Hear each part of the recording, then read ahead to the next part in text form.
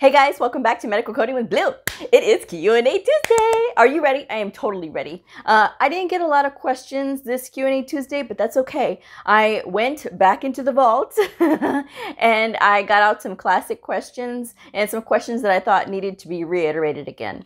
So that's what I did for today's episode. Now, if you're brand new to my channel, welcome. I am Blue. I'm a medical coder. I have been a medical coder for over 10 years. I created my channel with the hope of sharing all the things that I know about this field of medical coding with all of you. So I hope that you'll hit that subscribe button. I hope that you'll like this. And I hope at the end of this video helps you. I hope you will share it. Okay, so let's get started. All right, first question. What is the best thing about medical coding? The best thing about medical coding, I would say, would be the fact that it doesn't get dull. There's always something new. You are constantly learning. That is one of the best things. The other best thing is that you are working around some of the most intelligent people you will ever meet in your whole life. And that I really love because I am a person who values intelligence. I am a person who values knowledge. And when I get to marry that up and work in a place where I can have these intelligent conversations and these wonderful things that I can learn, I don't know, it's just, I mean, to me, it's what makes this field amazing. I love to read, and, you know, the majority of medical coding is reading. So that's what I really love about this field. It has provided very well for me for over a decade that I've been in it. It's been consistent. It has been a constant, and I wouldn't have it any other way. You know, I always say medical coding found me. If you haven't been through my videos, I should link the one video that I talk about how medical coding found me. And I hope that you'll watch it because it really did. And I think when you have a profession that sort of seeks you out the way that mine did, the way that medical coding did for me, I think it's really awesome. So that's what makes medical coding awesome to me. The next question is a follow-up of that. What is the worst? The worst part of medical coding, I would have to say, is when people don't take our positions seriously. When we are dismissed, because you'll find that sometimes. You'll find people who, oh, you know, we don't really need medical coders, or, you know, whatever the case may be. And it's simply not the case. You still need a qualified person to look over this documentation and to be able to dig, because a lot of times people, like providers, they don't know that they can get credit for things. And it's not until a qualified, detailed medical coder starts really looking at their documentation, and if they really do care, this coder will dig and look and see, not to try to up the revenue, because that's not the whole point. We as medical coders, we never code based on money. We always code based on documentation. I am always after the quality of the documentation. I push my providers to make sure that they're putting all those details in there, and they get mad, and they get fussy, and they don't want to do it, and we never had to do it before. Yes, but your numbers, as far as like what you're producing, is actually now reflecting what you are doing in your visits. So I think there's a lot to be said about that. So if you enjoy what you do, if you love what you do, the money will come. Okay, I'm just saying. So you don't have to worry about that. That's why I always say, and that is our mantra as medical coders, is that we do not code based on money. But if the coder is taking the time with the provider, it will show up. Okay, everybody will be, it will be fair. It will be fair for the patient. It will be fair for the provider. It will be fair for the facility, and everybody will be fair. Okay, as long as you're paying attention to the little nuances and things like that. And before you think, how do I know? How do I know the nuances? How do I know that there's something missing? When I talk about having and building those relationships with your providers, sometimes things come out in conversation. I've had conversations with my providers, and I ask them when I first meet them, how does a typical appointment look for you? What is it that you typically do? Is there a routine or something? And they sort of start talking about it, and I keep that in my mind and I keep that in my memory. And then later on, when I'm looking in their documentation, I start to notice If they start to write something and it's maybe incomplete, the information is incomplete, that's when I start to question. And I start to think back on that conversation. Okay, they did mention that they do this in the conversation. Where is it? It looks like they started to describe it and then they stopped. So what is missing here? Why are we missing this detail? So, and a lot of times you'll hear from them, well, I was always told we could never get credit for that. Really? Because it says it right here in the book. So it really does depend on the coder themselves, if they are willing to look at this documentation and dig and try to find out where those holes are, you know. But yeah, getting dismissed is one of those things. And you'll find that sometimes, hopefully not a lot, but you will find it. One of the other worst things about medical coding is when people think that we can learn this in a few days and we can't. This is a process, and it is it's a marathon. It's not a sprint. I say that all the time because we have to learn a lot. And when I see these accelerated programs, it bothers me because what are you producing? What kind of medical coder are you producing? You have to give medical coders the ability to be able to critically think. Yes, it is on the medical coder, but you have to teach them how to critically think. And that's missing a lot of times. And you'll see that a lot in facilities where a coder will get in and they will ask how is this clinic coded? And that is all they'll do. And they don't really look at those details, or they're not really looking at that at the most specific codes that they can. And it happens, especially if the coder is not thinking to ask questions, or if the coder is not thinking that there's anything missing here. Okay, so that's you know, really one of those things. So, but yeah, that would be all the things that I would think of that would be worst. And if you, another thing, if you are trying to prove your argument in an audit, okay, because all medical coders get audited by their supervisors or somebody from data quality. And if there's a disagreement and maybe the person who is in data quality or the supervisor says, you will code it this way because I said, and there's nothing to support.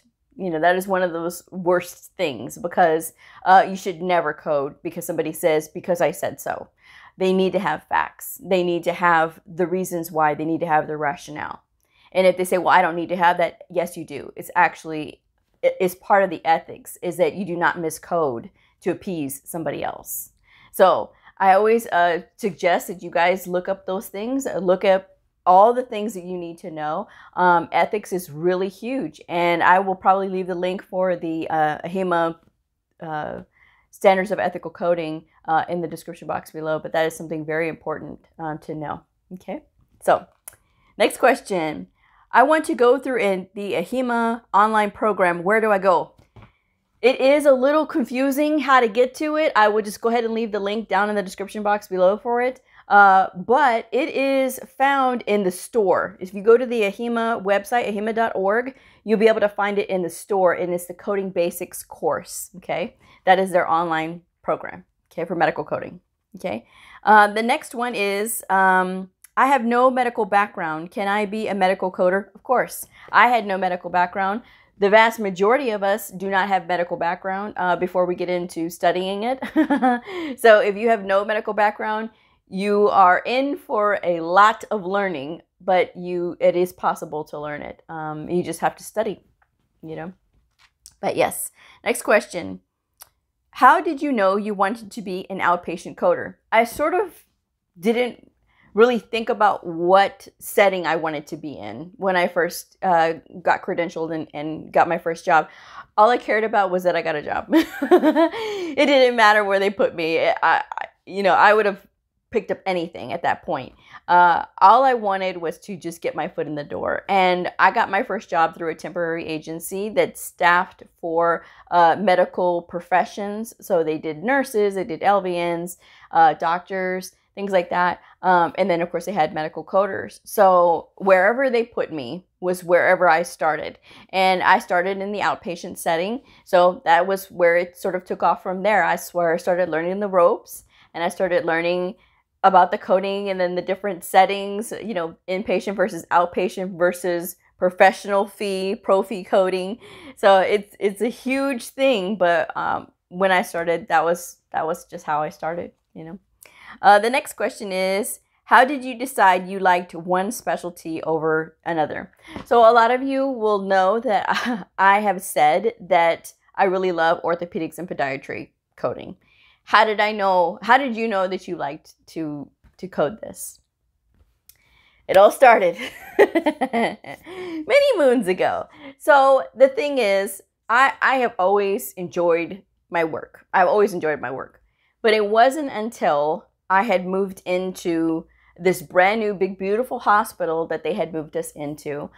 We had been staying out in a ancillary building, okay, at my facility. And then we had this big, huge, beautiful, brand new hospital built. And they said, okay, we want the coders to be embedded in the clinics. So we're going to create space for them, because in this old hospital, there wasn't a lot of space. This hospital was built probably in the 40s or 50s. I mean, it is old. It is an old building. And so with this new hospital, they said, okay, we're going to make space for the coders, and we want the coders to be embedded in the clinics. Okay, cool. So fast forward to moving into this hospital, and I had a partner at the time, and we decided to do a hello. So we had an open house for our office, okay? We brought in like donuts, and we brought in little fruit cup thingies that we made, and just to say hello and just to introduce ourselves, because I had brought in my idea of, hey, I like to bring food. That's how people come together. So donuts is not a huge deal. So, and it just sort of took off from there. Well, then I started meeting all the people that I was going to be working with, you know, all the doctors and stuff. And before that time, I had not met really hardly any. I had seen some of them come in and out, but it wasn't like, hey, I know this doctor, and they know me. It was always by email. So being with them, right? I started to develop relationships and started to ask questions and learn more.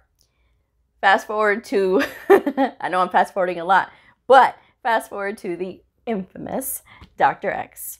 Dr. X, I talk about a lot on my channel. He is very influential in my career as a medical coder because of the simple fact that he was the one who sort of started it all, like with me questioning things, and for me being as proactive as I am now, because I didn't really think about it in the beginning, right?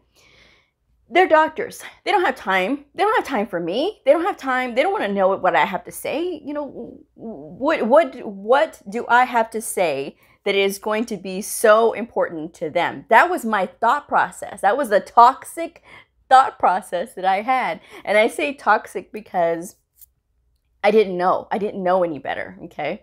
And so anyway, he had made a complaint, and he had said, well, you know, I don't hear from my coder. I don't even, you know, I don't know if I'm doing good. I don't know if I'm doing bad. You know, she never talks to me, which this was not true, okay?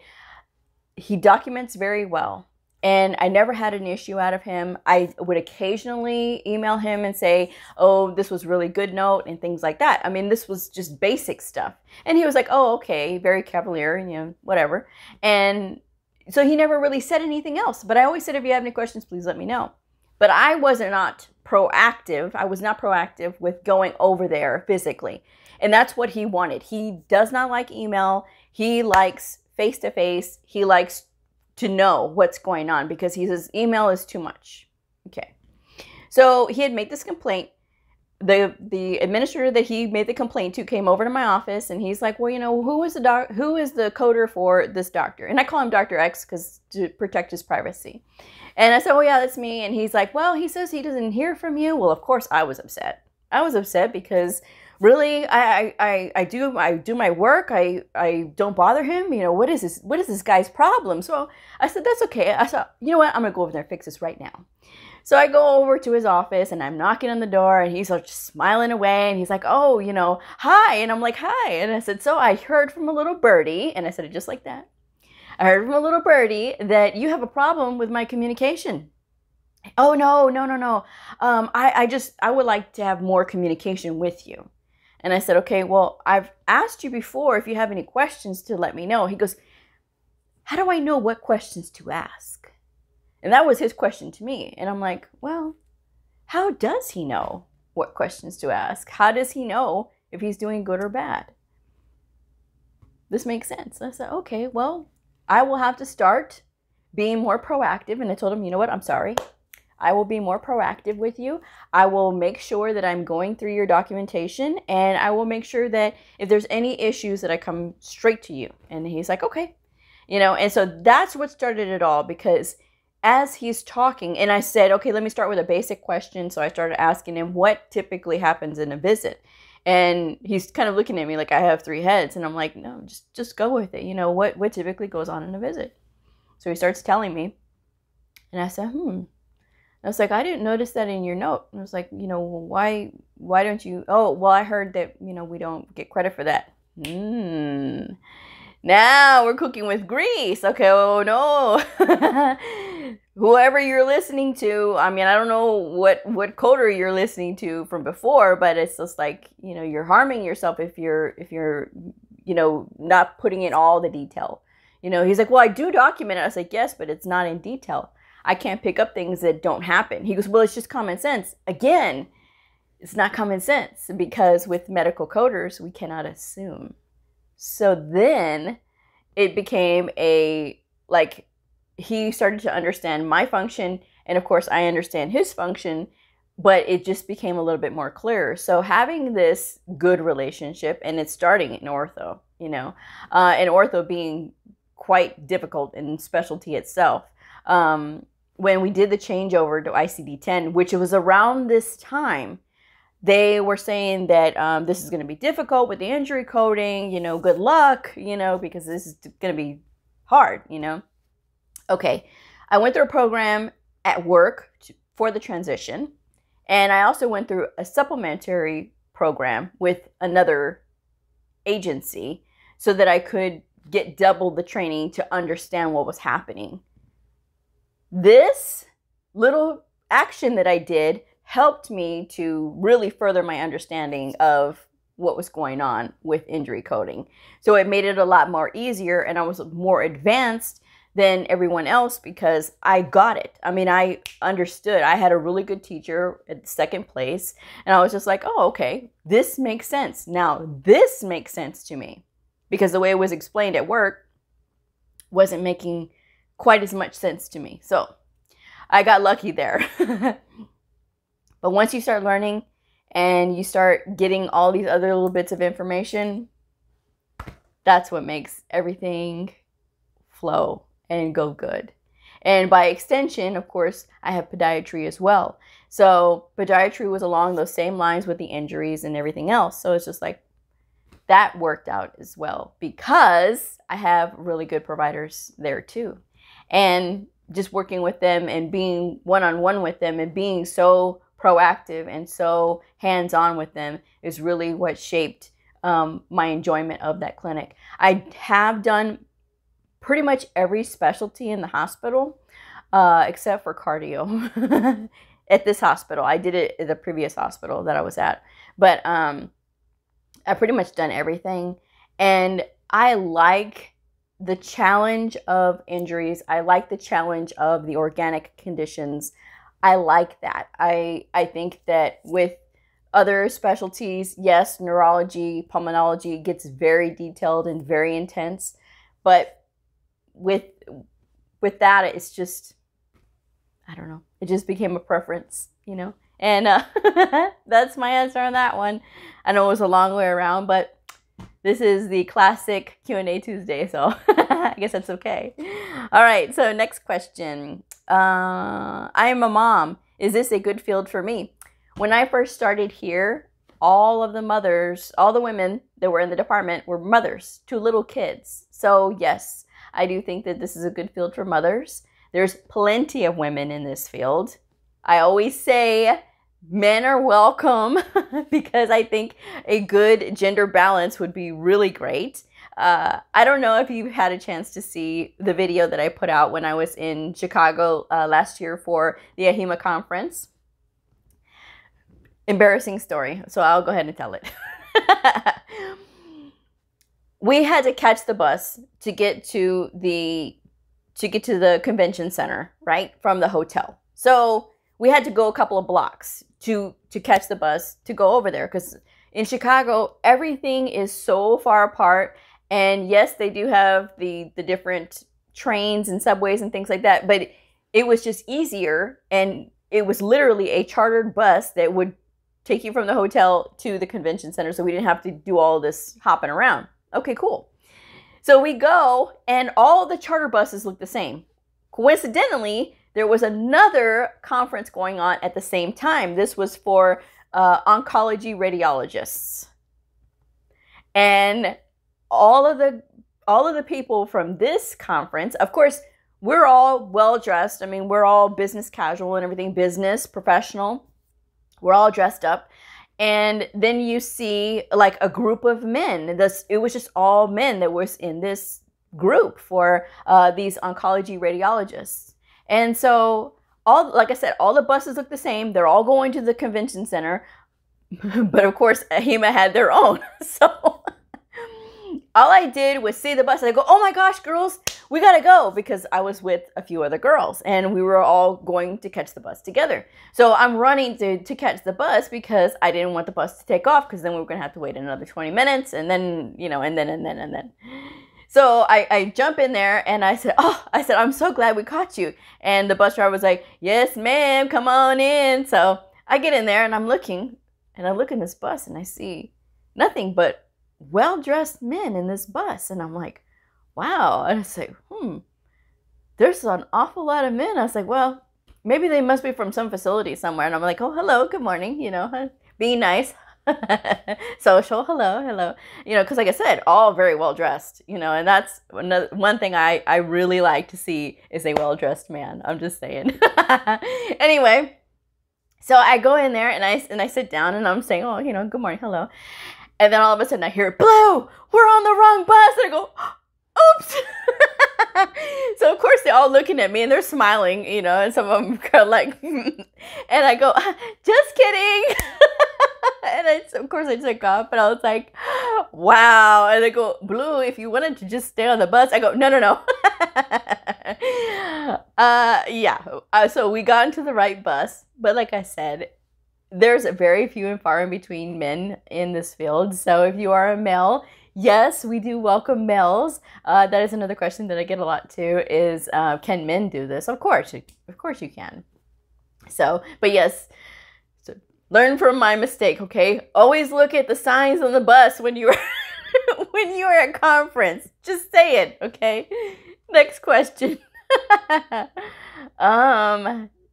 Do you see the field continuing to grow even with advances in technology, i.e., artificial intelligence? Of course, because artificial intelligence is just like it sounds. It's artificial intelligence. It's only going by set parameters. It only knows as much as you're telling it to know, okay? We are a long way from where a computer can read a note and decipher human colloquialisms and be able to come up with a correct level and a correct diagnosis. It is looking for words. It's looking for key phrases. That's what it's looking for. You still have to have the human element. And like I said, we are still a long ways away. Yes, we do have encoders now. Encoders are a lot different from our actual artificial intelligence that they're trying to push and think that they're going to be able to eliminate us coders. Like I said, we are a long way from that. Okay. Next question. Do medical coders work around a lot of people? It depends on the facility that you're at. Sometimes you are working in a room with a bunch of people in bullpens, right? Bullpens being like those little cubicle things. Or you could be in your own office, or you could be sharing an office in a clinic. It really all depends on where you are applying and where you're working. Okay, so just be sure to ask that when you are interviewing. Okay. Next question. Does having multiple credentials help you get a job faster? No, because you have to have the experience behind those credentials. And you have to be able to show that you can do all of those things. So just to get and rack up a bunch of credentials just to make yourself look good, remember you still have to report all the continuing education units for all of those credentials. And those get expensive after a while, especially if you're exceeding the amount that maybe your employer is giving you, because for some employers, it is a benefit of your employment to get free continuing education units. For others, they give stipends so that the person can go and do whatever they want to do as far as like take classes or whatever to have their continuing education units. And some places they don't bother with it. They leave it to the coder to take care of that themselves. So always be sure that when you are continuing to get more credentials, that it is for specific reasons. Don't try to double up on the same credential, okay? If you have a CPC and a CIC, certified inpatient coder, and a certified professional coder, and then you get a CCS, that's a lot saying the same thing, okay? It is saying the same thing. And generally, I mean, when people are looking for credentials, they are looking for either or. But again, look at what you're getting and make sure you understand what that credential is for, okay? So that's my advice on that one. And one more question, because I'm at 26 minutes and it's going to cut me off. I'm a nurse. Will it be easy for me to do? So sometimes it's hard for nurses to transition from being a nurse to being a medical coder because it is different. We are like looking at the documentation, whereas nurses are used to being active in that part. So I've seen nurses who get it, and I've seen nurses who struggled. So it really all depends on the nurse, and it depends on where they're getting their training. So that's my answer on that one. I'm going to go ahead and close this one up because I don't want this to cut off on me. So if you are a medical coder, a medical coding student, somebody curious about the fascinating world of medical coding, a provider or a nurse, I invite you to like and subscribe and follow me on my journey in medical coding. And I hope that y'all will share this. So I will see y'all next time. Bye.